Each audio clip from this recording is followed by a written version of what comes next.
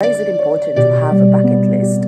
I believe that every person, every individual, every business owner, every human being out there who have goals and who wants and looking forward in their lives to do some things.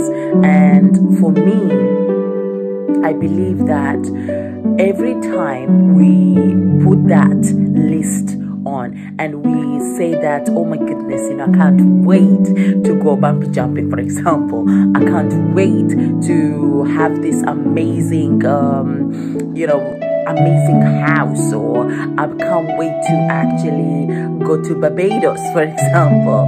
So end of the day, whatever you put on your list that you are looking forward to actually making it happen while you're still alive, that becomes your bucket list.